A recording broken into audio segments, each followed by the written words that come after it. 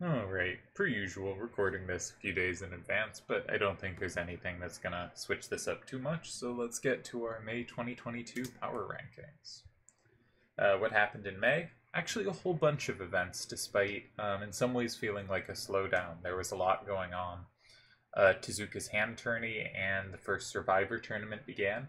These are very early on, and I tend to give credit for people making the later rounds, so basically I'll ignore those for now, but they did begin, and hopefully they'll be important factors in the June ranking. There were two GBs, there was one weekly open, so it feels maybe a monthly open would be the better term now. I don't know. I still call them chat tournaments in my notes, and I won't change that. So whatever they're actually called, they're all CTs to me. A fun RE tournament began, which we'll talk a little bit more about later, but not much because again, just started. We're in the qualifier round. Piggyman's Proving Grounds concluded with a very tight three-way finals that went into. It happened. It was all tied up. Went to a second round of it to determine the winner. And our main event, Triad Wars 14, reached the semifinals. And as we are approaching the end, I do want to give a lot of credit to the top 8 and especially the top 4. I don't know about other people, and obviously there are many fantastic players that have never made a semifinals, but semifinals tends to be when I start really feeling like I'm in range of the championship. So, anyways, for me it's a big moment. I really value the semis. I think it's partially because the first tournament I ever did well in, like, I don't know if I could check, but I'm lazy. I don't know if I had ever passed around one before, but making the semifinals of Irvine was when I felt like I could win this, and then I went out in the semis. But that sort of strikes me as the moment when it feels real that you could win an event. So, alright, our ranking. Number 10, we have Zoom. He got third places in both GBs, and I think in a different month, this could have easily placed him higher. If you look at previous months, getting 2/3 in GBs often is going to place you around 8th. Here he lands 10th. It's his 4th time making the top 10, and he just has a really overall good GB performance. He also knocked me out of Piggyman's Proving Grounds comfortably. That video hasn't come out yet because my videos right now are a mess because I've tried to get the Triad Wars videos out timely. So many videos, Clan League videos, a bunch of things are backed up and are going to feel pretty out of date. But hopefully the games are interesting. Anyway, yeah, Zoom beat me in that. He tied the open game really comfortably and then crushed me in the closed. He's had a nice month or two. Will it move on? Nope. Will you go to the next one? There you go. In 9th, we have Tezuka. We've had 2 tournaments, and in both of them, he has earned icons. He also made the semis in this monthly's weekly open, and, well, you know, it's an 8-player tournament. Making the semis is only winning one round. He did beat Akiyama to get there, and Akiyama is going to rank very highly, so I certainly gave extra credit for that. This says he's made 5 top 1s. That's a typo. He's made 5 top 10s. This is his 5th list. And we move on to number 8, Piggyman.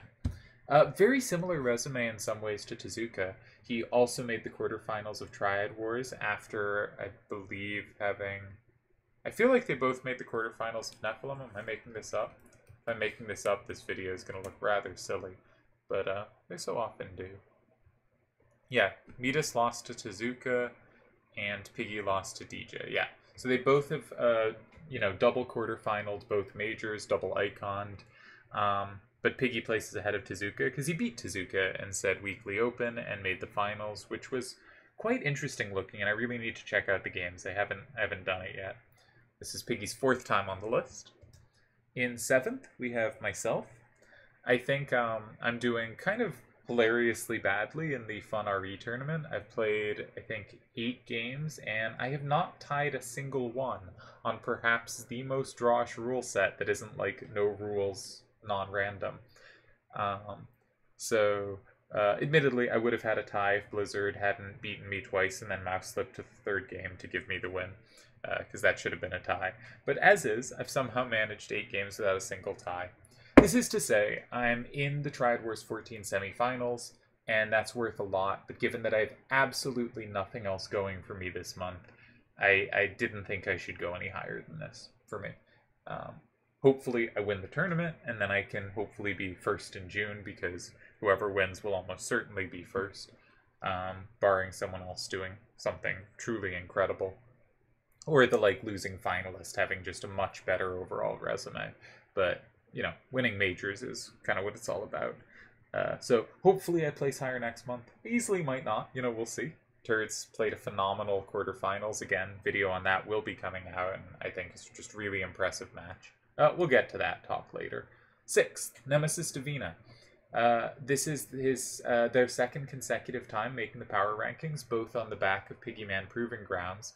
Last time it was for having a deep run to the finals. This time it's for winning said finals, and went through a tough path.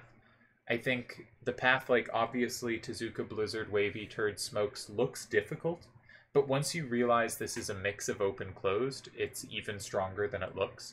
These are all players I consider well-balanced between the two, rather than, someone like me, maybe, who's, just clearly a substantially better open player. And there are, of course, many players who are better closed players, given closed is the more popular format of Triple Triad. But these are all people I consider quite dangerous in both. And so I think this is a really tough field, and Nemesis Davina wins it, having won one and lost one the first go-round of the finals, and then in the second go-round, I think winning one and tying the other. Maybe winning both? I forget now. Either way, great job to Nemesis, and congrats on winning, one of the bigger tournaments to happen. In 5th, if it will be so kind, there we go. Sir Smokes, he's rather great. He basically wasn't very active for the initial return, and since February has stepped it up and has made every top 10 since then. Here he got 3rd place in a GB, he came runner-up in Piggyman's Proving Grounds, and if he had not shown some good sportsmanship, could have been declared winner. And he was a quarterfinalist in Triad Wars. Smokes has a really, really solid all-around resume here, and got him 5th, though admittedly he got a bye into the quarterfinals. So his Triad Wars run is no better than our 4th place finisher, who did not earn an icon in Triad Wars, but lost to the same player, Seto, as Smokes did. Now, Delial didn't play near as much this month as he has in a bunch of months. He's trailed off a little, life happens, all that, that's okay. But despite that, he's one of 3 players to win an event this month. Nemesis Davina is one of the others, and one of them we'll get to. He won a GB and came 2nd in the other, so there were only 2 GBs. He came top 2 in both. He was briefly overtaken for top GB score. He is now ahead by quite a large amount. I believe 2nd is 5.38. He's currently at 5.49. That is a pretty huge gap. I was a bit torn between 4th and 6th, but then I realized, not only did Deli win a GB, but then I remembered, he win a GB, but I remembered what he did in the GB he came 2nd, because that was the better GB. He actually came 2nd with a much higher score. He put up a 6.05 average, which I believe tied Yevon's all-time high score, though as said, he came 2nd, so it's not the current high score, but tied the previous high score. But even more impressively, he won 15 games, which is the record. I believe the previous was 13. He lost only 1, so he had 14 more wins than losses, which is just so many more wins than losses. The thing was, a lot of them were 6-4s, a few were 7-3s, and someone else put up a higher score because they managed to win by bigger margins, which is the goal of the GB. This is not to say Delial should have won, but it is to say I think Delial's record of plus 14 wins more than losses in a GB is to kind of how I look at things. I've always disliked soccer having a 3-1-0 scoring system. You want the most wins over losses, right? If someone wins 2 and loses 0, and someone else wins 3 and loses 1, I look at them as equal, or I kind of have a bias to the undefeated team. And I know sports have an incentive to favor total wins because, which they phrase that way, even though it also means having more losses if it's going to be a tiebreak. And that is to incentivize not tying games because ties are less interesting. But if we're just looking for what's more impressive, I tend to prefer the fewer losses count. That said, This is just insane. 14 more wins than losses over 20 games in closed, or in mostly closed, is just kind of inconceivable. So, unbelievable run in GB31. And he makes top 4 for the millionth list in a row. Congrats. In third, we have Seto. This is his third time making the list, and basically every time has been, is a major happening? Then Seto is playing, and Seto has made a deep run in the major. So he made finals of Nephilim and came second, and now he's in the semifinals of Triad Wars 14. And unlike a previous semifinalist we've mentioned, the only one to come up so far was Up, he has accompanying accomplishment. He won the Weekly Open, beating quite strong opposition. I forget who he had in the first round, but then he beat, I can look that up. I know he beat Piggyman in the finals. He beat Metis in the semifinals, and in the quarterfinals, he speaks slowly to try to buy time. He beat Violva, yeah, so tough run. There's a case that he should be second, because basically this month what he did was win a difficult match in a major over Sir Smokes, and also win the Weekly Open. You know, he was pretty untouchable this month.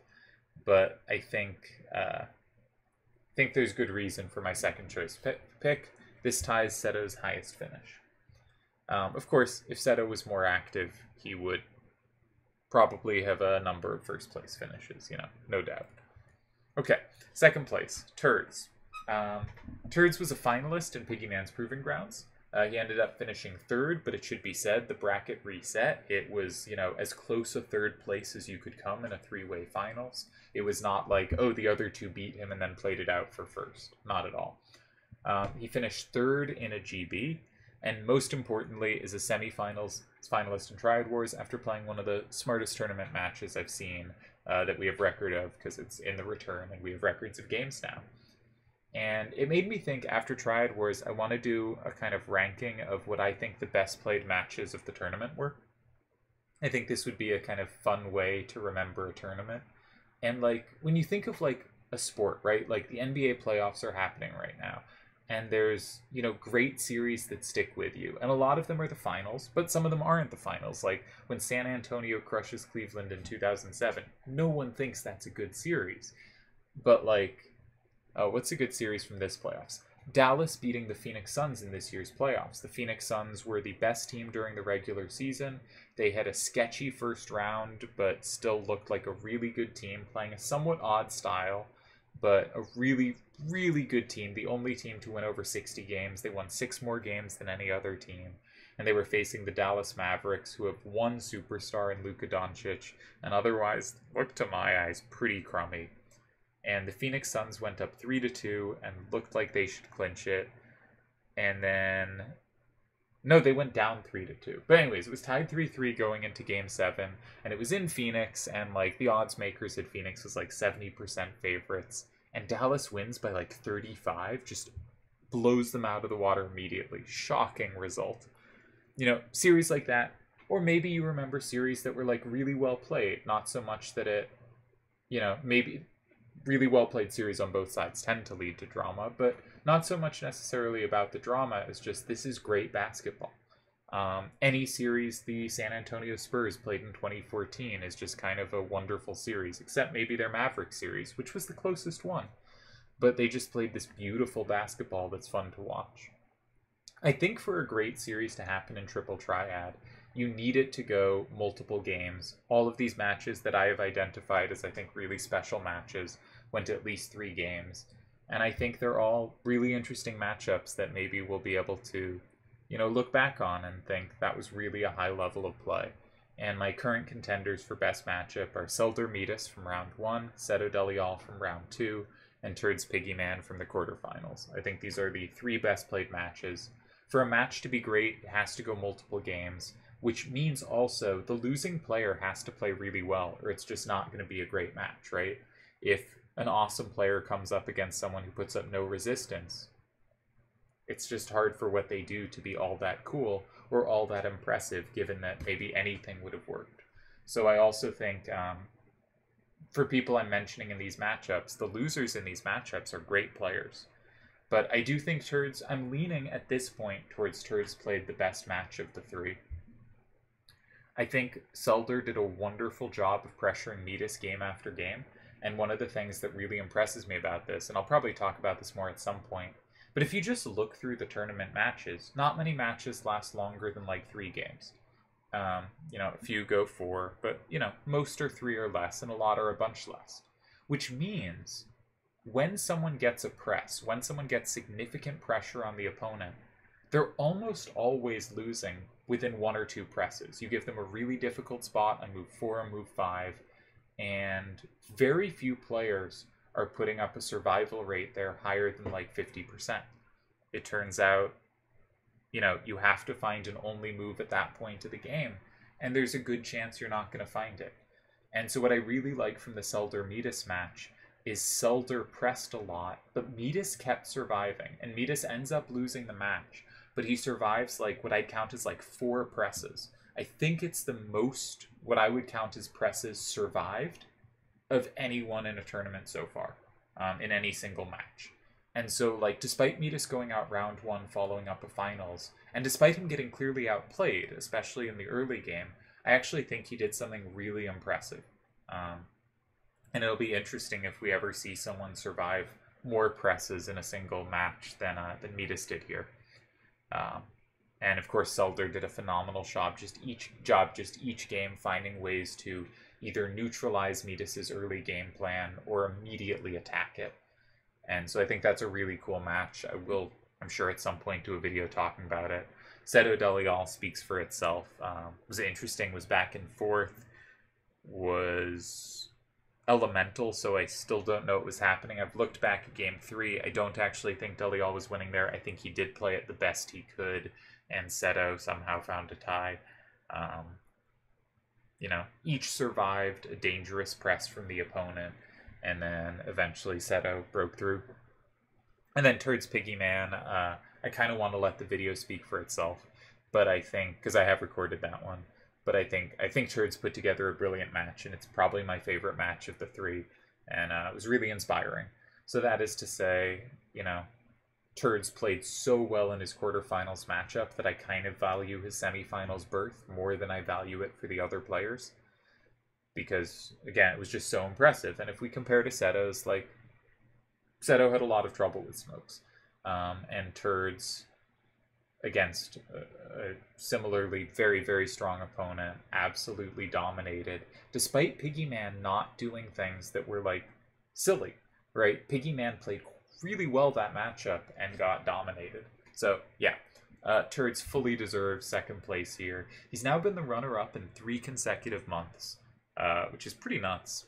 And, yeah. Again, just so impressed by that matchup. I will not be able to stop talking about it for a while. I really like the idea of talking about great matchups in history. And when the Turds Piggyman video comes out, I hope you enjoy it, because I think it's a special one. And our first place winner, winning his 2nd month in a row. He had not won any Players of the Month, though he had come close many times. He wins the 2nd straight Player of the Month. He's the only player other than Delial, I believe, that has won 2 Players of the Month.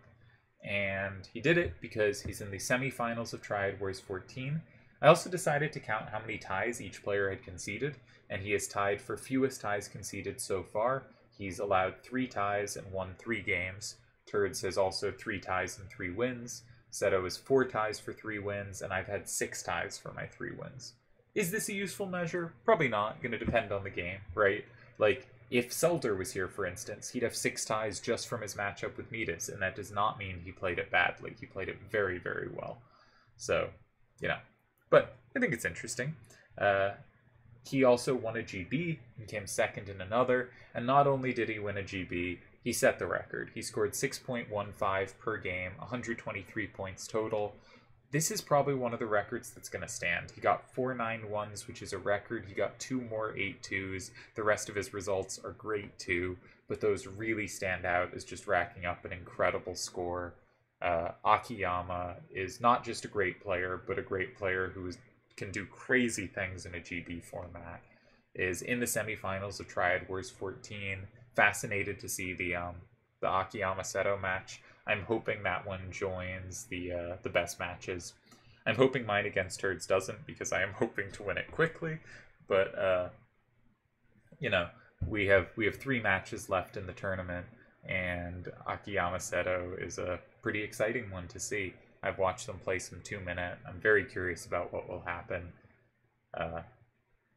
Either way will really say a lot, at least to me, about the kind of current hierarchy of tournament players. And yeah, so that's our power ranking for this month. Went and babbled about a bunch of things, but I really like the idea of great matches in like tournament history. And let me know if that sounds cool to you. Like, we can go, ah yes, remember back in 2022, round 1 matchup between the somewhat unknown Sulder and a 3-time finalist in Metis. And Sulder just applies pressure game after game, but Metis won't break. The stuff like that, just, I don't know, it gives a fun, sporty feel to things. I've probably gone on a long time for one of these videos. These videos shouldn't really take 20 minutes, so let's call it a close. But yeah, I think a fun rankings, and as I said, I really like the idea of like great tournament matchups, not just being like, here's 2 big names going at it, but just here was a match that was just fascinating and well played, and interesting takes on what hands and what starters made sense for those hands. Well played. Taught me about the rule set. One of the reasons I'm so high on Metis Sulder and I'm so high on Piggyman Turds is they both played before I did, and skimming the games, they seemed kind of a model to me of what should and shouldn't be done on the rule set. And so they were the kind of levels of play that really showed you how you should play. I think that's really cool. And I'm sure if I had watched Delial Seto before I played, that would have not been the case, because as we saw, it just left me very confused, and I think they were playing kind of over my head level, and so it would have been harder for me to emulate in that sense. But yeah, maybe I should go back and do Nephilim as well. Try to find what were the great matchups of Nephilim. But I actually think Triad Wars, my suspicion is I didn't come up with this idea then, because Triad Wars has had more interesting series. I think that's possible. I think Nephilim did not have many ties. And so, there were fantastic games here and there, but it's hard to point to a series of games that was really special. And I think mostly in Nephilim, people fell to, the first or second press they faced, making it hard for series to extend. And here, that is in some sense happening too, but we've had a few more really 3-game special matches. Anywho, cheers.